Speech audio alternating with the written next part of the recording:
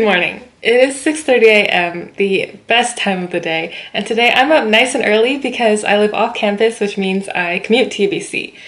So today I'm going to show you what my life is like since I'm busing every day. I'll share some resources that help me make my life easier and also some of my thoughts on commuting. So today my first class is Physics 157, which starts at 9 a.m. So usually my commute time is around like an hour, 20 minutes, hour and a half, something like that. But I actually like to leave quite a bit earlier because I find that the extra time is always handy.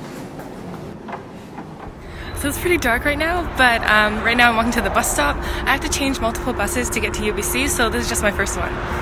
So that marks the very beginning of my bus route.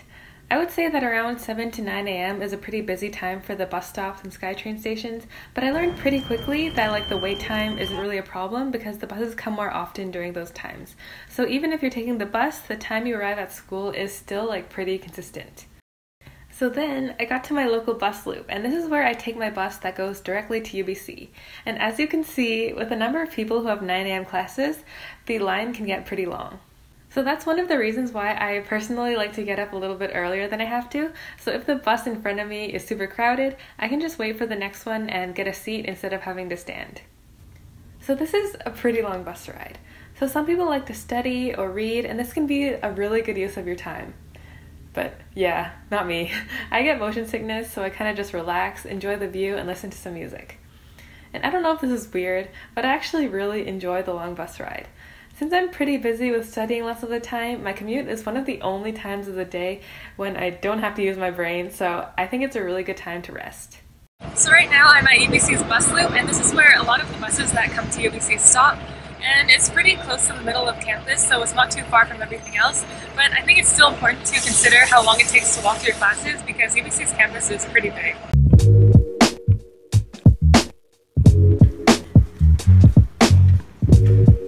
And then there was this key relation.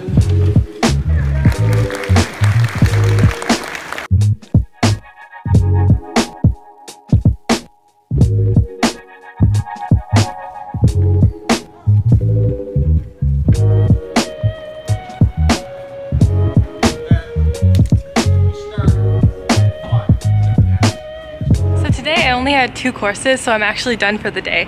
But today I'm actually going to wait for my friend and we're going to bus together. So that leads me to my next tip, which is that it's really nice to travel with a friend. Especially, I think it's a really good way to stay connected with your friends from high school because chances are you live close to them and you'll have the same bus route.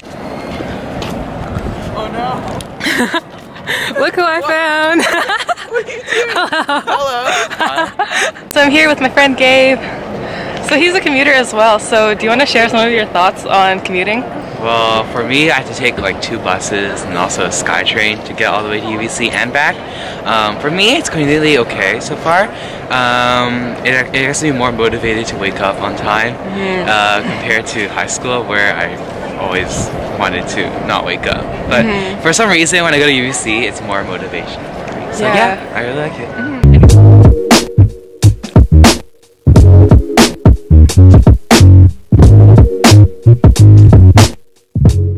So now, finally, I'm back home. I remember during my first 1 or 2 weeks at UBC, as soon as I got home, I would just flop on my bed. I would be lights out. I didn't want to do any work because I was just so tired. So if you're in high school right now and you're just used to walking a couple minutes to get to school, it might be pretty difficult at first just spending so much time away from home. So when it comes to choosing between living on res and commuting, I think that something that people are pretty concerned about is, of course, how early you have to wake up if you're commuting. But at least in my experience, I think that that's something that's really easy to adjust to when you learn to manage your time and energy levels. So in the end, I'm glad I stayed at home and chose to commute rather than living on campus because it was the best choice in terms of cost, and it's always just so nice to have my personal space and privacy, which makes things a lot less distracting. And of course, since I'm living at home, I get to see the people and the animals that I love every day. So that's it for a day in my life. I hope you enjoyed watching, and if you have any questions, feel free to comment down below, or you can message us on Instagram. See you later!